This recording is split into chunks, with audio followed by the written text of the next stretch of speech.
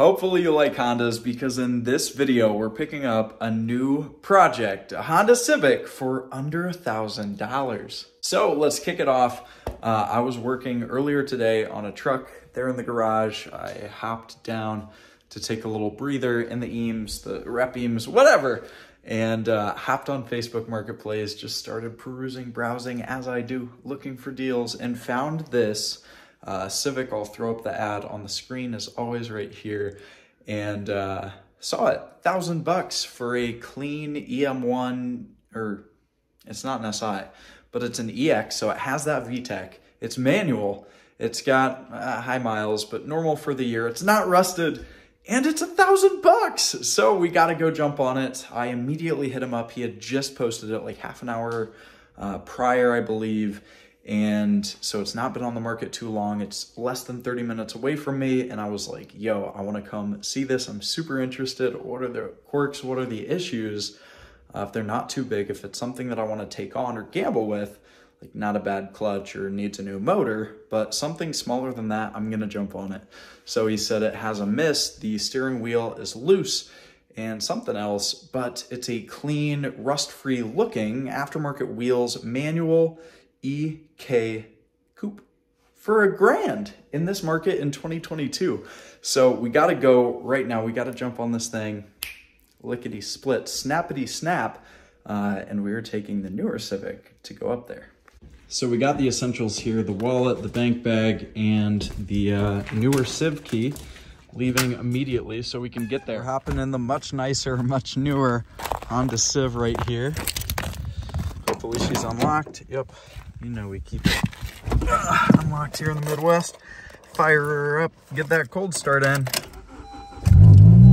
With the Ricer exhaust and all. Sparko lanyard, Sparko hoodie, and getting back to the roots with the Honda game. So as we leave the house with this little fart box that I'm sure you can hear in the background, I'm just so excited, so ecstatic right now, because we're getting back to the roots. If you know me, past a lot of like the truck content and other stuff, you know that I started off with a love and passion for Hondas.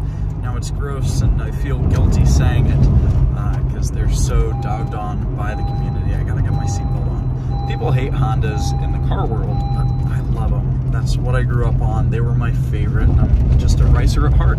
I've had a couple SIs that I've showcased on the channel, and some even before I was doing the whole YouTube thing, an 8th gen, a 9th gen. One of my first realistic dream car was a Laguna Blue Pearl S2000, an AP2 that I had. I'll flash that on the screen.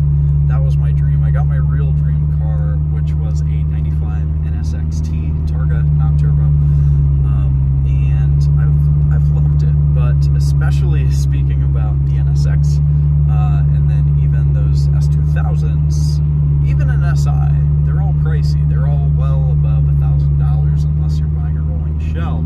But in this instance, we can get a fun manual front-wheel drive Civic that looks pretty hot, that doesn't look rusted out, to show you that A, you can have fun, B, you can build cars frugally and profitably, and C, you can start off doing this whole automotive journey, be an enthusiast, be an automotive entrepreneur without that much resource, without that much capital to get started.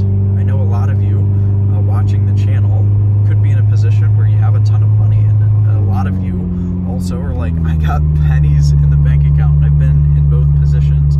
Fortunately, unless I'm pretty invested in something, I do have some spare cash laying around, as you can see by the chase bag. So we're going right now to get this thing.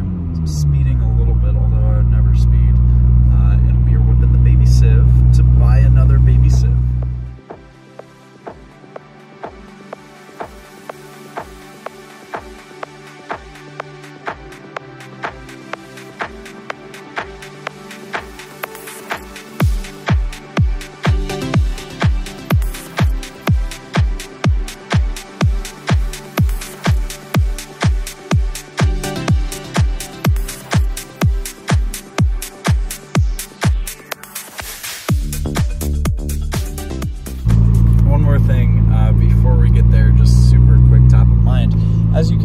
no co-pilot. I don't have one. I have friends, access to friends, whatever, to go pick this thing up. But on deals like this, where you know that you have to get it, or else the deal could go, you gotta go with cash, check it out, buy it, negotiate, do whatever, get the key, get the title, and come back later, because otherwise I wouldn't be able to get this thing for at all today, and I don't want to run the risk of someone else hopping on it before I get to it. Anyway, we're just a few minutes out. The snow isn't bad anymore. It was just some weird gust of flurries. Anyway, we have 0.5 miles till we turn, so I gotta pay attention to the nav because we're almost to this guy's house. Here she is in the treed lane. Sick. This is a nice little spot. Very Midwest dreamy, I would say. Yeah! Yes! Yeah! There she is. Baby Civ. Okay, so homeboy is here. He's coming out. I'm going to park and yeah, put you in my pocket. I've had it for like 5 years. Yeah, and you said you were dailying it, right? Yep, every day. Is there exhaust? Yep. Okay. Do you know if it's a head gasket? Or no idea? About it. Okay. It never overheated at all. Yeah. You know. Is it fine to start up and drive though? Just down the road? Yep. Okay. So we got a second gear start. That steering is big time loose. So it's not flashing yet, but we aren't under any level of load. And oh my gosh. Yeah, I don't know if it's... Oh man, the steering is a death wish. Holy crap. Maybe it's just the guy's driveway and whatnot, but the shifter is like slappy jalopy. I think that might be in gear, I can't tell. Anyway, I'm gonna focus on driving.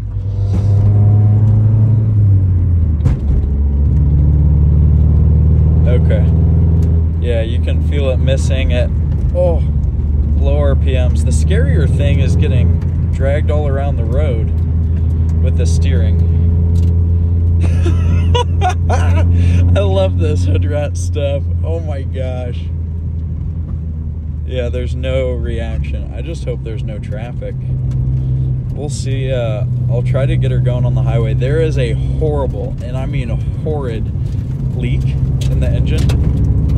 So the whole thing is covered in oil. It'll be a great project. That's what I'm getting at. It is missing pretty bad. Underload in third, I think. Yeah, we've got to be in third. Oh. It's the feeling of torque steer with no power. That's what it's driving like. Just for anyone who's curious, here's the shifter. Just flopping and slopping. But the clutch seems good.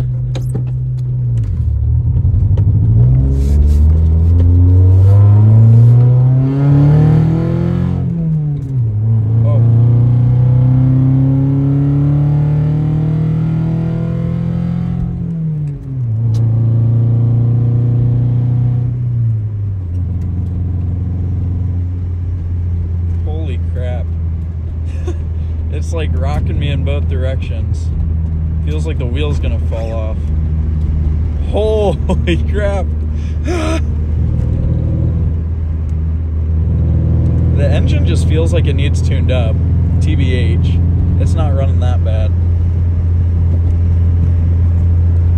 So this is not me throttling it at all. You can see my one foot's on the clutch, the other one is not, and she's jumping. Anyway, if I had to bet, there is a severe oil leak. I bet the valve cover gasket shot, it's seeping oil into the spark plugs and causing it to miss, and that's why it's probably a little bit worse when it's warmed up and more oil has gone through it. So hopefully it's that. I'm gonna make an offer on this thing. I'll probably end up just buying it for a G for the content and for the memes, but there's plenty of negotiating points. Let me rephrase. I would consider paying $1,000. There's no way in the world I'm going to pay $1,000 with how bad the steering is, with how bad everything is. He put OBO on the ad, and then we'll try to get it around 5 or 6, maybe 7, but we'll see. You'll be in my pocket. I gotta find second gear. I mean, I'm definitely interested. I just don't want to get buried in it. Yeah, that comes from the overflow. The guy offered me 12, you know. Yeah. Oh, baby. Oh, baby. Oh, I'm so stoked. So stoked. Let's freaking go. I got it for $650. We just did the title, clean title. Got the keys, leaving because I got a bolt ASAP ski, ASAP Racky. Anyway, we're going. We'll have to pick this up later because I have to go get a minivan right now. That was planned out. This was short notice, and we are bolting real quick. You probably heard the negotiation, or maybe I'll throw it in now. I can't really share any of it because that guy was swearing there was a clean word every 5 words probably. It was just MF, F and B, blah, blah, blah, blah, blah. Anyway, he had it. He was driving it. He got a new Duramax, which is sweet. So we were talking about cars and trucks.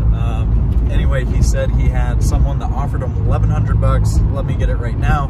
Said I got a guy on the way, which is me. He was like $1,200. I'll come get it. I don't care about the engine. I'm doing a swap. I just want a clean shell. I really don't care about anything because I'm replacing it all. And he said, nope. I got a guy on the way. He said, you know what, dude? I'll do $700 right now for you. I shot him at 5. Like, he showed me his phone. He was getting blown up with messages. Like I said, he had it up not long at all. Marked it as pending immediately. And then I snagged it. I got it for $650. Offered him 5. Offered him 6, and then met at the middle at $650. I could have pressed really hard for 6, but I'm happy with it, and I had to go get this van and get home immediately. But we'll pick this up later. I don't know if it'll be late. It was cool to see the 2 black Civics together. And yeah, I think that's about it. I'll hop off for now until I go pick her up, and then keep you posted. Hopefully I can even make it home safe, because something is funny with that front end. So here you can see we got a clean Indiana title. There's the VIN. No title brand. On something like this, I'm sure that there's some funny business. The Carfax isn't going to read well because it's been exempted out on the mileage, which anything older gets exempted regardless, but we'll see if it's rolled back. Even if it is, I don't care. It was $650. It's common for Hondas to have been rolled back, but it's also like, it's got over 200K. It's just a base, or not a base, but an EX. So it's not something that like someone's gonna try to derive a lot of value out of, but they could have swapped the cluster. Anyway, I'm gonna run the Carfax right now just to see if it's a clean, not really rusty, no accidents EX with sunroof and everything. Like, I just scored. Even if it's not, I just scored. So I'm gonna throw on the screen recorder, do a scan of the VIN, and we'll see together what this thing's history is. So good news and bad news. Here's the Carfax. We have 4 accidents that have been claimed, maybe some that have not. It has that weird front end thing, a little side swipe, no passenger mirror, the big dent in the tailgate, or in the trunk, whatever. We got that, but we have probably actual miles, which is good. So obviously it's exempted. We can't be 100% sure, but based on the chronology of the miles, it looks correct. It's not like a low mileage car, so it doesn't really matter. Someone's probably going to K-swap it or B16, whatever, that thing. But it's a true EX. Few owners, few accidents. What Honda doesn't? But it's not been stolen. It's not been totaled or anything, which is a plus, a little saving grace of sorts. Did I waste 20 bucks on a Carfax? Probably. Did I do it for all of you, for the content? Yeah, pretty much. So we got a $2,500 history-based value. Woohoo! As if it matters. This is way too niche of a car for it to be impacted too much, but I'm stoked. I got a good deal. Actually signing off now. So it's the next day. I haven't yet picked up the Civic. However, I am driving by a junkyard that tends to have quite a bit of inventory. I did the look on eBay and just filed by the closest first. Well, it turns out the junkyard here seems to have 2 of them according to eBay, so we're gonna go there. It's 30 bucks plus 15 for shipping, but I think they just do $25 minimums. I'll pay in person with cash or card, so hopefully we can snag it for 25 bucks, get that mirror, and it'll look like a complete car again. Got done at the junkyard. Two things, 50 bucks, 55 for the mirror and the coolant overflow, because there is none. It's a freaking water bottle. So those are the two things that I know that I need now, but as I tear into the project more, once I get it home, I'm sure I'll find more, but luckily they have a couple of these cars, so any universal parts like that should work, hopefully, and we can get something sorted, squared away, get it fixed, get it nice. We are pulling up now, again, to the Civic, finally getting the time to take her home. My phone is low, these roads are icy and it's dark. I am not gonna be filming unless anything dramatic happens. So we're actually cruising okay, at least right now. It's not doing as bad as I had expected. The mist is definitely bad down low, but revving it out, it was okay. I think it went into VTEC, but I'm not trying to harp on this thing before I check the fluids or do anything else.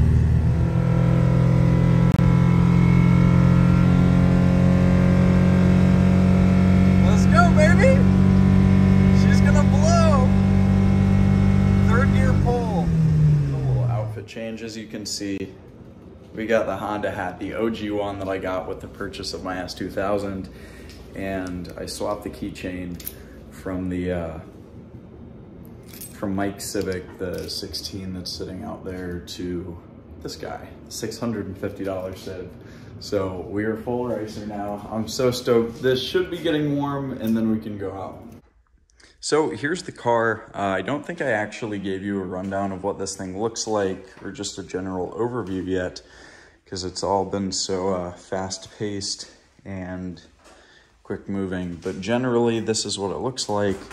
And then I can start pointing out all of the imperfections and defects here in a second.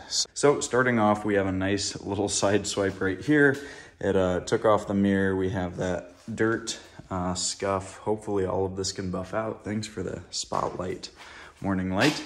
Anyway, we have that on the side. Need a new mirror, a little bit of rust there, a little bit of rust here, dent, scratches, completely shot tire on the outside here, which is a bummer. He said it was newer. And then no fastener here, some fogged over headlights. The hood is in good shape. The bumper could use a respray. That's my plan and my intention to do. We have some NK wheels. Let's see, what size are they? Some 16s with weird bulbous tires, I think. So the backs are good, the fronts are okay. Well, that one's not. It was fine to drive on. Moving around the rest of the car, you can see it's a true sunroof car. The paint on the roof is in good shape. It's not really like dinged up, which is good. We have this tiny bit of rust here, which is killing me because otherwise it's clean. Like we have this and we have that, but the rest of the car isn't rotted out for being a Midwest car. We have paint fade on the top of the wing, so the plan is going to be to sand this down, respray the wing. The deck lid is fine. We'll have to hit this, sand it down back to bare metal so it doesn't keep rusting, get the Honda badge, some crusty tail lights, but I don't think we're doing anything there. This rust is not from this car, but we have the exhaust that looks goofy. What else? Moving on to the interior, I want to figure out a more long-standing permanent solution for the window. We have this weird carpet on the floor. That's pretty nasty. The passenger seat's in good shape. I actually didn't even look back here, but all of this appears to be in good shape as well. We have a scratcher. We could be a winner, a Mega Millions winner. Anyway, we got that, some ash, some allegedly Mountain Dew, a very sloppy shifter. So that's in gear. It'll go all the way over in gear, torn shift boot. I didn't get the radio to work. What else? the lug key and lock, and oh, the Honda emblem for the back. That's good news. Let's see if there are any other prizes in here. Nope. Then for the engine bay, the heart of this thing, decent hood area, battery with the tie down. What the heck? How has this survived so long with the tie down? Some corrosion on the end. There's the fuse box. We have no overflow except for this electrical taped water bottle. A disgusting intake that is possibly melting this. I don't know exactly what causes what. He said there was a little coolant leak, so he put on the new hose, just hose clamped it. Horrible leakage here. I don't know exactly where all of the leakage is in the engine bay, but you can see if I zoom in, it is just covered in oil, horrifically. So that's no good. No power steering, no dipstick really. I think we might have access to it, but she's rough. She needs love. She's a project, but ooh, baby, we got the $650 Civ. So the interior isn't that bad. As you just saw, just a small tear on the outside bolster of the driver's seat. And then just needs a general vacuum and clean up, and then we should be good. I might try to fiddle around with the radio, get that working if it's easy, but there's not too much to do there. And then we can start doing the body and the paint work. So that's it for this video. Hopefully you liked it. If you did, drop a like and be sure to subscribe to stay tuned to what happens to this little EK Coupe. We had the body to work on, the mechanical parts, and then any sort of modifications that we end up doing. If you have any ideas, feel free to drop them down below in the comments. And of course, if you're interested in learning how to get your next project car for free or drive literally anything at no net cost or even profitably, then be sure to hit the link down below. With that in mind, I will see you on the next one. Peace.